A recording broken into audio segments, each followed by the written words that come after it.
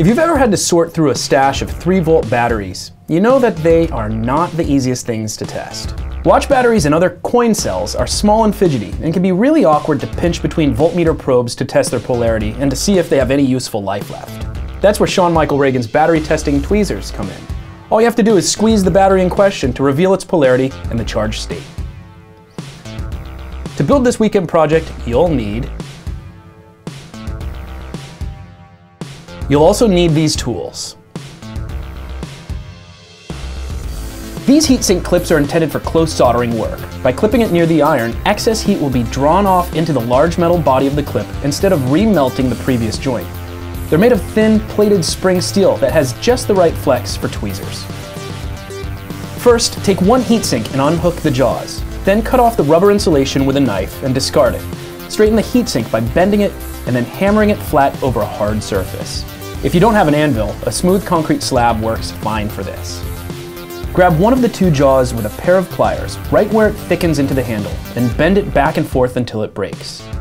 Smooth and round the broken edge with a file. Repeat this process with the second heatsink to create the second jaw of the tweezers. Using foam tape, secure the 2 tweezer jaws together with the edges carefully aligned. Now mark 3 points along the center of the top jaw at about 1/4, 3/4, and 1 1/4 inches from its rounded end.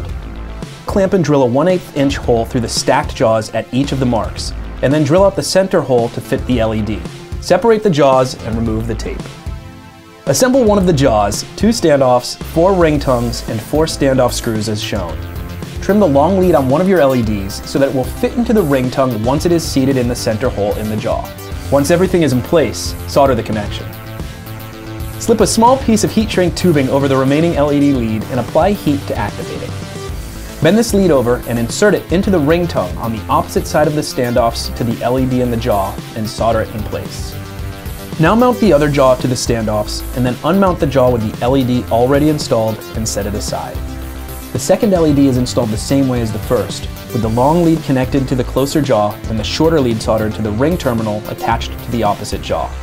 Reattach the first jaw, tighten the screws down securely, then work a piece of heat shrink tubing over each jaw and apply heat to activate.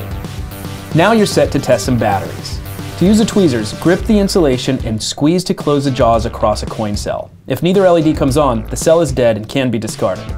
If an LED shines brightly, the cell is giving 3 volts or something close to it. If it shines softly, the cell is giving 1.5 volts. The LED that lights up indicates the positive side of the cell.